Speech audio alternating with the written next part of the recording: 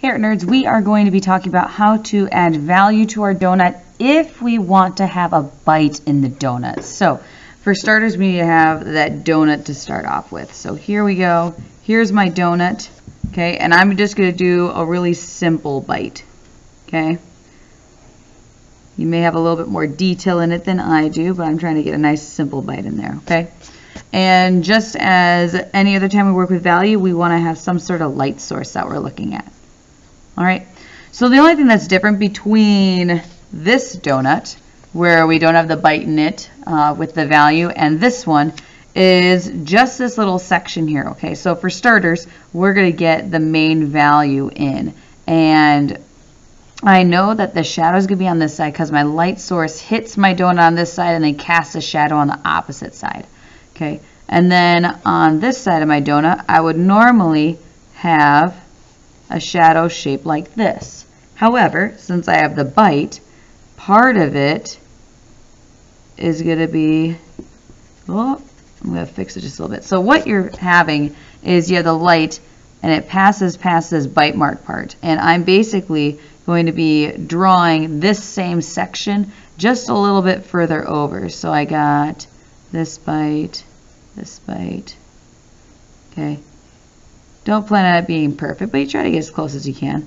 Okay, so generally kind of like a bite shape. I'm going to add some value to it, but I'm going to start a little bit darker as I'm right next to my donut, and then I get lighter as I go further away.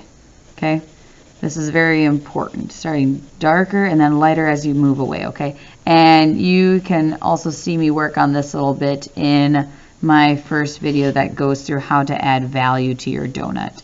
Okay, so dark, lighter, all the way out here, okay? And then I'm going to talk about the part with the bite in just a short bit. But I want to make sure everything else is caught up. Starting off dark, a little bit lighter. And then if your value is a little bit rough, you can always take either a paper towel, a tissue, or even just your finger and kind of blend things to smooth them out a little bit. Okay? This section right here, okay, as before, I want it darkest right next to my donut itself. Sorry for turning my paper so much. It's a little bit easier to draw when I turn it. And then a little bit lighter as we move further away, just like before.